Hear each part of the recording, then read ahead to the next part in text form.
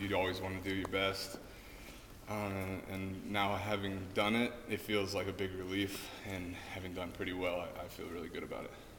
Any nerves? Yeah, yeah, definitely, just because we knew that there were going to be a lot of NFL teams, personnel, some of the coaches. There's a ex-Hawk, Bengals coach, tight end coach who was here, John Hayes.